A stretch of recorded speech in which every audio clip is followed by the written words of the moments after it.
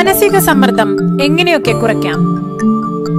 നമ്മുടെ ഹോസ്പിറ്റലിൽ നമുക്ക് വരുന്ന കേസുകളിൽ നല്ലൊരു ശതമാനം കേസുകളും സ്ട്രെസ് ഡിസോർഡേഴ്സാണ്.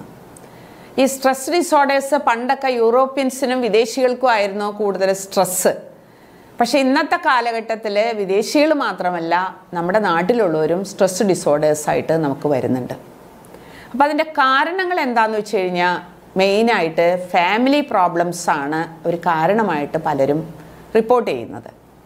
ഈ ഫാമിലി കാരണങ്ങൾ കൂടാതെ തന്നെ അവരുടെ പ്രൊഫഷണൽ സ്ട്രെസ് ലോഡ്, ജോലി സ്ഥലത്ത് അവർക്ക് അനുഭവപ്പെടുന്നതായിട്ടുള്ള സ്ട്രെസ്സ്, ബുദ്ധിമുട്ടുകൾ, ക്ലേശങ്ങൾ അവരെ കൂടുതൽ സ്ട്രെസ് ഡിസോർഡേഴ്സിലേക്ക് നയിക്കുന്നുണ്ട്.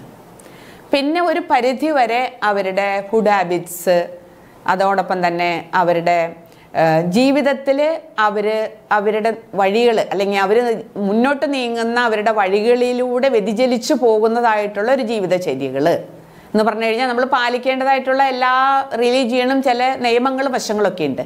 അത് വിട്ടിട്ടുള്ള ഒരു ജീവിതത്തിലേക്ക് കടന്നു പോകുന്ന ചിലപ്പോൾ ഉദാഹരണം പറയുകയാണെങ്കിൽ ഇപ്പോൾ എയ്ഡ്സ് പോലുള്ള രോഗങ്ങൾ, അത് ആ രോഗം വന്നു എന്ന് മാത്രമല്ല വളരെയധികം സ്ട്രെസ്സ് ആ രോഗം കൊണ്ട് അനുഭവിക്കുന്ന രോഗികളെ നമ്മൾ കണ്ടിട്ടുണ്ട്.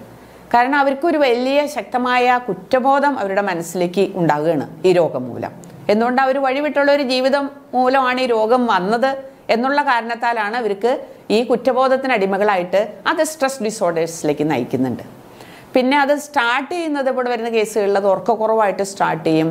ആങ്സൈറ്റി, ന്യൂറോസിസ്, ആൽക്കഹോളിസം മുതലായ കേസുകളിലൂടെ അത് സ്ട്രെസ് ഡിസോർഡേഴ്സിലേക്ക് കടക്കുന്നുണ്ട്. അതോടൊപ്പം തന്നെ നമുക്ക് വരുന്നതാണ് നമ്മുടെ ഈ മെക്കനൈസ്ഡ് ലൈഫ്. നമുക്കെപ്പോഴും ഒരു യാന്ത്രിക ജീവിതത്തിലാണ് ഇപ്പോൾ നമ്മൾ അങ്ങനെയുള്ളൊരു യുഗത്തിലാണ് നമ്മൾ ജീവിക്കുന്നത്. കമ്പ്യൂട്ടർ യുഗം, മീഡിയയുടെ അതിപ്രസരം, ഇങ്ങനെയൊക്കെയുള്ള കാര്യങ്ങൾ മൂലം നമ്മുടെ സദാചാരത്തിന് മങ്ങലേൽക്കുന്നത് മൂലം ഇങ്ങനെയുള്ളവർ ഈ മീഡിയയുടെ പുറകെയും ഈ കമ്പ്യൂട്ടറൈസ്ഡ് ആ മെത്തേഡിൽ കൂടി ഇങ്ങനെ നീങ്ങി എന്താണ് അവർ പോകേണ്ട വഴി എന്നുള്ളത് മറന്ന് അവർ വഴിവിട്ട് നീങ്ങി അതിലൂടെയും അവർക്ക് സ്ട്രെസ്സ് അവർ അനുഭവിക്കുന്നുണ്ട്. അങ്ങനെ പല വിധത്തിലുള്ള സ്ട്രെസ്സാണ്. പിന്നെ യൂറോപ്പിൽ നിന്നുള്ള വരുന്ന പേഷ്യൻസിനാണെങ്കിൽ പലർക്കും ഡിവോഴ്സ്, അതായത് ഡൈവോഴ്സ് ലൈഫാണ് അവർക്ക്. അവർ കുറച്ച് നാൾ ഒരുമിച്ച് ജീവിക്കും, പിന്നെ ഡൈവോഴ്സ്. അപ്പോൾ അവരുടെ മക്കളും ഭർത്താവും തമ്മിലുള്ള ബന്ധങ്ങളിലുള്ള ഈ പ്രശ്നങ്ങൾ, വിള്ളലുകൾ അവർക്ക് സ്ട്രെസ് ഡിസോർഡേഴ്സിന് കാരണമാകുന്നുണ്ട്. അപ്പോൾ നമ്മളൊരു സ്ട്രെസ് ഡിസോർഡറായിട്ട് വരുന്ന ഒരു പേഷ്യൻറ്റിനെ നമ്മൾ ആദ്യം തന്നെ അവരുടെ ഹിസ്റ്ററി ഓഫ് ഡിസീസ് നമ്മളത് മനസ്സിലാക്കും.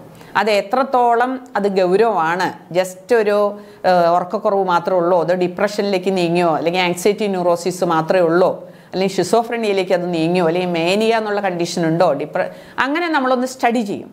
സ്റ്റഡി ചെയ്തിട്ടാണ് നമുക്ക് ചെറിയ കൗൺസിലിങ്ങും കൊണ്ട് മാറ്റേണ്ടതാണെങ്കിൽ അങ്ങനെ ചെയ്യും. അല്ലാത്തതാണെങ്കിൽ അവരോട് യോഗ അതിനെ നല്ലൊരു തെറാപ്പിയായിട്ട് നമ്മൾ പറയും. അപ്പോൾ ആയുർവേദത്തിൻ്റെ ട്രീറ്റ്മെൻറ്റിൽ തന്നെ ട്രീറ്റ്മെൻറ്റിനെ 3ആയിട്ട് തരംതിരിക്കുന്നുണ്ട്. ചരകത്തിൽ അത് പറയുന്നത് യുക്തിവ്യപാശ്രയം, സത്വാപചയം, ദൈവവ്യപാശ്രയ ചികിത്സയും. അതിൽ യുക്തിവ്യപാശ്രയ ചികിത്സ എന്ന് പറയുന്നത് നമ്മൾ പഞ്ചകർമ്മങ്ങൾ, ശമന ചികിത്സകൾ കൊടുക്കും. സത്വാപചയ ചികിത്സയിലാണ് നമ്മളുടെ ഈ കൗൺസിലിംഗ് ഒക്കെ വരുന്നത്. അതുപോലെ തന്നെ ദൈവവ്യപാശ്രയ ചികിത്സയിലാണ് പ്രാർത്ഥനാദികൾ കാര്യങ്ങൾ അഡ്വൈസ് ചെയ്യുന്നത്. റിലീജിയസ് ആയിട്ടുള്ള കാര്യങ്ങൾ അവരോട് നമ്മൾ ചെയ്യാൻ പറയും, അത് മനസ്സിന് കുറച്ചുകൂടി ശാന്തി കിട്ടാനായിട്ട്. പിന്നെ അവർക്ക് ഇൻറ്റേർണൽ മെഡിക്കേഷൻസ് നമ്മൾ കൊടുക്കുന്ന പ്രധാനമായിട്ട് കൊടുക്കുന്ന ഇവിടെ തന്നെ ഉണ്ടാക്കിയ മാനസമിത്രം ഗുളിക, സാരസ്വതാരിഷ്ടം, അശ്വഗന്ധാരിഷ്ടം, പിന്നെ അതോടൊപ്പം തന്നെ കല്യാണകൃതം, കല്യാണക കഷായം, ഇതൊക്കെയാണ് നമ്മൾ ഇൻറ്റേർണൽ ബ്രാവുബോൾ ടാബ്ലറ്റ്, ഇതൊക്കെയാണ് നമ്മൾ ഇൻറ്റേർണലായിട്ട് ഈ പേഷ്യൻറ്റിന് നമ്മൾ കൊടുക്കുന്നത്. ഇനി അവരുടെ തെറാപ്പി എന്താണ് നമ്മൾ കൊടുക്കുന്നത് വെച്ച് കഴിഞ്ഞാൽ ഇങ്ങനെയുള്ള പേഷ്യൻറ്റിനെ തീർത്തും ഉറക്കമില്ല, അതൊരു ഡിപ്രഷനിലേക്ക് കടന്നു എന്നൊക്കെയുള്ള രോഗിക്ക് നമ്മൾ അഡ്മിറ്റ് ചെയ്തിട്ട് നമ്മൾ അഭ്യംഗം പോലത്തെ ട്രീറ്റ്മെൻറ്റുകളും അതോടൊപ്പം തന്നെ തലയ്ക്ക് ധാരയാണ് നമ്മളിത് കൊടുക്കുന്നത്. അത് പേഷ്യൻറ്റിൻ്റെ കോൺസ്റ്റിറ്റ്യൂഷൻ അനുസരിച്ചിട്ട് നമ്മൾ തക്രധാര, തൈലധാര, ക്ഷീരധാര, ഈ 3 ധാരകൾ അത് കണ്ടീഷൻ അനുസരിച്ചിട്ട് നമ്മൾ ചേഞ്ച് ചെയ്ത് കൊടുക്കും.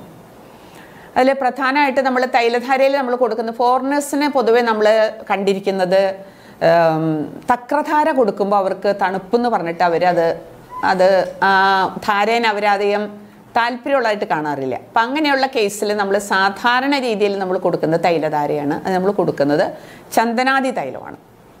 ചന്ദനാദി തൈലം കൊണ്ടുള്ള തൈലധാര, പിന്നെ നമ്മുടെ നാട്ടിൽ നിന്നുള്ള പേഷ്യൻസ് ആണെങ്കിൽ അവർക്ക് തക്രധാരയാണ് നമ്മൾ സാധാരണ രീതിയിൽ കൊടുക്കുക. പിന്നെ ആസ്മ പോലത്തെയുള്ള കേസുകൾ, ഇപ്പോൾ ഫോറിനിൽ നിന്നൊരു ഒരു ഒരു പേഷ്യൻ്റ് എനിക്ക് വന്നു. ആ പേഷ്യൻറ്റിന് ആസ്മ ഉണ്ടായിരുന്നു. അപ്പോൾ നമ്മൾക്ക് ഈ തൈലവും അതോടൊപ്പം തന്നെ തക്രധാരയും തൈലധാരയും അവർക്ക് റെസ്ട്രിക്റ്റഡ് ആണ്. അത് അവർക്ക് ചേരുന്ന ട്രീറ്റ്മെൻ്റ് അല്ല. അങ്ങനെയുള്ള കേസുകളിൽ നമ്മൾ കൊടുക്കുന്നതാണ് ചെറു ചൂടോടുകൂടി ക്ഷീരധാര ചെയ്യാനായിട്ട് നമ്മൾ അഡ്വൈസ് ചെയ്യും. അപ്പോൾ ഈ ശിരോവസ്തി പുരുഷന്മാരിലാണെങ്കിൽ ശിരോവസ്തി നമ്മൾ കൊടുക്കും. ചുരുക്കം ചില കേസുകളിൽ നസ്യം ട്രീറ്റ്മെൻറ്റ് നമ്മൾ അഡ്വൈസ് ചെയ്തിട്ടുണ്ട്. പിന്നെ അതോടൊപ്പം തന്നെ ഒരു വിരേചനവും കൊടുക്കും, ശോധന വരുത്തും. പിന്നെ ഞാൻ നേരത്തെ പറഞ്ഞതായിട്ടുള്ള ഈ മനസ്സുമിത്ര ഗുളികയും സരസ്വതാരിഷ്ടവും അശ്വഗന്ധാരിഷ്ടം, കല്യാണകൃതം, കല്യാണ കഷായം, ഇതൊക്കെയാണ് ഇൻറ്റേർണലായിട്ട് നമ്മൾ അഡ്വൈസ് ചെയ്യുന്ന ഇൻറ്റേർണൽ തെറപ്പീസ്.